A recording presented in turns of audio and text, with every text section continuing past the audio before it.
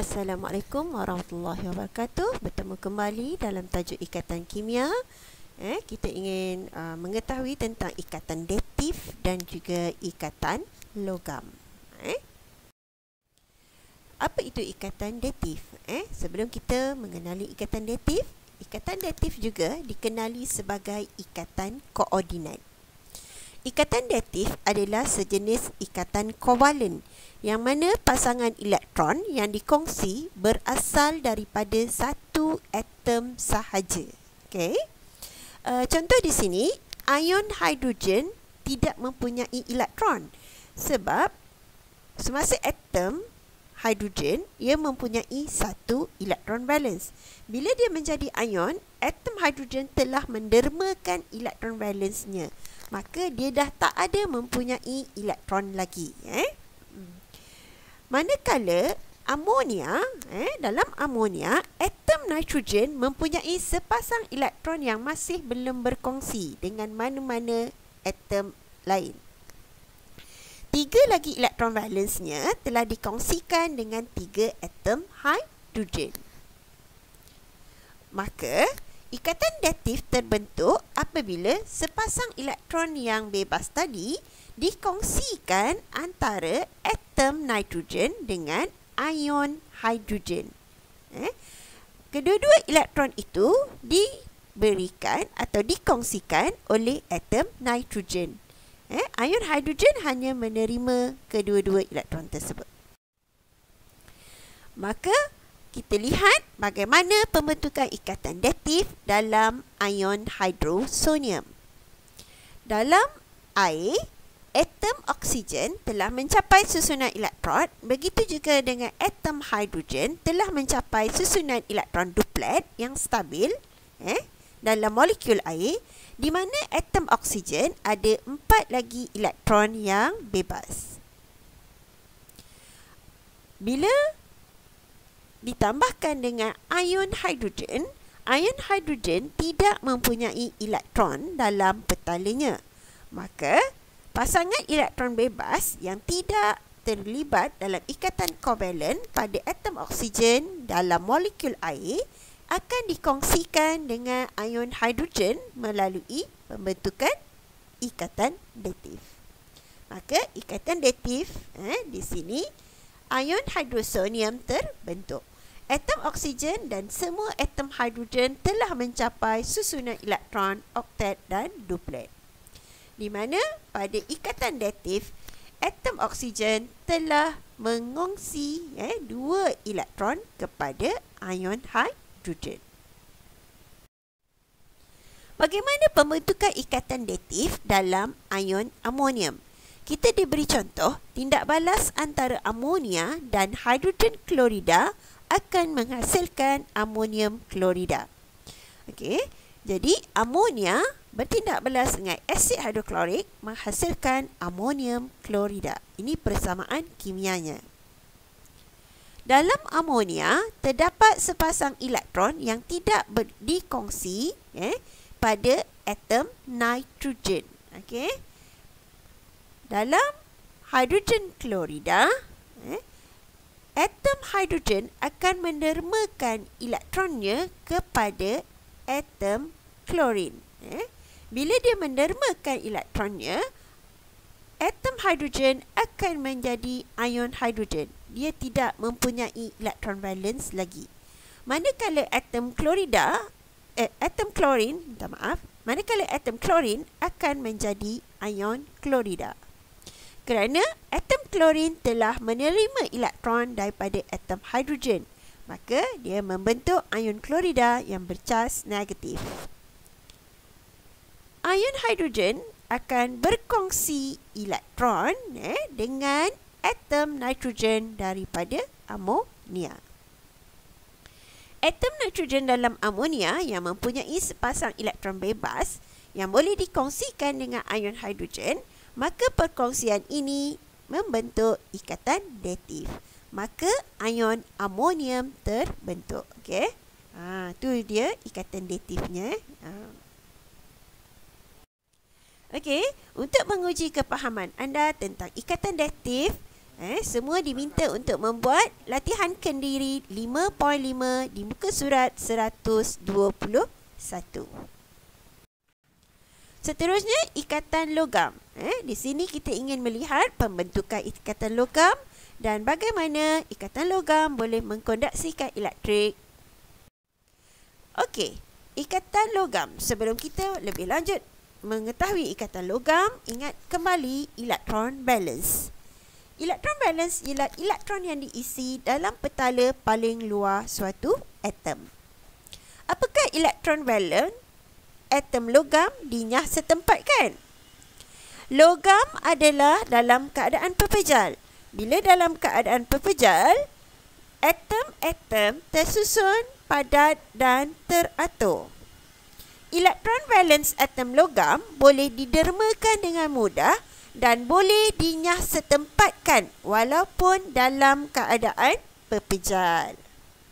Elektron valence dari atom logam dapat bergerak bebas dalam struktur logam tersebut. Maka, elektron yang bergerak bebas dan tidak dimiliki oleh mana-mana atom atau ion ini dipanggil elektron dinyah setempat.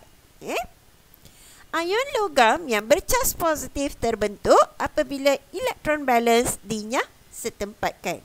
Kita bayangkan macam mana dia terbentuk.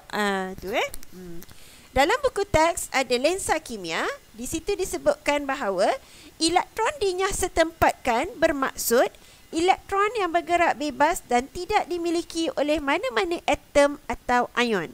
Lautan elektron terbentuk apabila tumpang tindih, maksudnya overlap, petala valence atom-atom logam yang mengakibatkan elektron dapat dinyah setempatkan.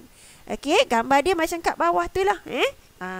So, yang berwarna coklat itu adalah ion positif logam. Ia terbentuk apabila elektron valence pada logam dinyah setempatkan. Kita nampak yang macam titik hitam itu adalah kumpulan elektron yang membentuk awan elektron yang bebas bergerak apabila ia telah dinyah setempatkan. Apakah lautan elektron? Lautan elektron ialah elektron yang dinyah setempat yang bergerak bebas di dalam ruang antara atom logam. Apa pula ikatan logam? Daya tarikan elektrostatik antara lautan elektron dan ion logam bercas positif membentuk ikatan logam. Macam mana tu? Kita imbas kembali. Dalam logam ada atom logam mempunyai elektron valence. Elektron valence akan didermakan, maka atom logam akan menjadi ion bercas positif. Elektron yang telah didermakan ini akan membentuk lautan elektron yang bergerak bebas yang dinamakan elektron dinyah setempat. Elektron yang dinyah setempat ini tidak dipunyai oleh atom ataupun ion. Dia bergerak bebas antara atom logam yang kita panggil lautan elektron. Kalau kita nak bayang, macam itulah. Lautan elektron yang sentiasa bergerak. Bagaimana logam dapat mengkonduksikan elektrik? Apabila elektron pada atom logam dinyah setempatkan di dalam lautan elektron, ia dapat bergerak bebas untuk mengalirkan arus elektrik. Kita bayang macam tu lah. Elektron bergerak bebas manakala ion logam bercas positif dia kekal berada di tempatnya dalam struktur logam. Elektron yang bergerak bebas di dalam struktur logam akan membawa cas dari terminal negatif ke terminal positif apabila elektrik dibekalkan. Maka logam dapat mengkonduksikan elektrik. Tu kita tunjukkan. Terminal positif warna biru, terminal negatif warna biru, manakala terminal positif warna merah. Ada logam. Logam mengandungi ion logam yang bercas positif dan ada lautan elektron yang dinyah setempatkan. elektron ini bergerak bebas dari terminal negatif ke terminal positif. Okey, untuk lebih menjelaskan apakah yang berlaku, kita menggunakan logam kuprum untuk mengkonduksikan elektrik apabila kita bekalkan dengan arus elektrik. Okey? Logam kuprum mempunyai elektron valence yang mudah dinyah setempatkan dan membentuk lautan elektron. Elektron yang dinyah setempatkan ini boleh bergerak secara bebas dan membawa charge dari terminal negatif ke terminal positif dan dapat elektrik dikonduksikan apabila elektrik dibekalkan. Melalui gambar rajah di sebelah, kita ada bateri yang akan membekalkan elektrik. Kita lihat pada suis, bila ia dibuka, maksudnya tiada arus elektrik. Bila ditutup, ada arus elektrik. Kita dapati bahawa yang warna biru negatif itu adalah elektron. Elektron yang dinyah setempat, bila suis dibuka, tiada arus elektrik, maka dia hanya bergerak di dalam struktur tersebut. Bila ditutup, maksudnya ada arus elektrik mengalir, maka elektron akan bergerak dari terminal negatif ke terminal positif. Kita dapat mengesan aliran arus elektrik pada ammeter, di mana jarum menunjukkan pesongan. Bila suis terbuka, tiada arus elektrik, maka jarum ammeter menunjukkan bacaan sifar. Okey. Maka kita dapat menjelaskan bahawa logam kuprum boleh mengkonduksikan elektrik apabila elektrik dibekalkan. Okey, maka sebagai perbandingan, kita nak lihat perbandingan antara ikatan ion, ikatan kovalen dan juga ikatan logam. Pertama sekali, apakah jenis unsur yang terlibat? Ingat lagi, ikatan ion, apa yang terlibat? Pandai. Logam dengan bukan logam. Kalau sebut ikatan kovalen, bukan logam dengan bukan logam. Ya. Jadi ikatan logam yang kita baru belajar tadi, dia antara atom logam dengan atom logam yang sama. Atom logam. Antara atom logam dalam logam yang sama. Okey? Bagaimana ikatan boleh terbentuk dalam ikatan ion? Maksudnya di sini berlaku pemindahan elektron untuk mencapai susunan elektron duplet atau oktet yang stabil. Apa yang berlaku? Atom logam akan melepaskan elektron membentuk ion positif, manakala atom bukan logam menerima elektron membentuk ion negatif. Daya tarikan antara ion positif dan ion negatif membentuk daya elektrostatik yang kuat. Okey, itu di ikatan ion. Manakala ikatan kovalen, perkongsian elektron berlaku untuk mencapai susunan elektron duplet atau oktet yang stabil. Okey, perkongsian elektron di mana pasangan elektron dikongsi oleh atom bukan logam yang sama ataupun berbeza. Wujud daya van der Waals yang lemah antara molekul. Antara molekul. Okey.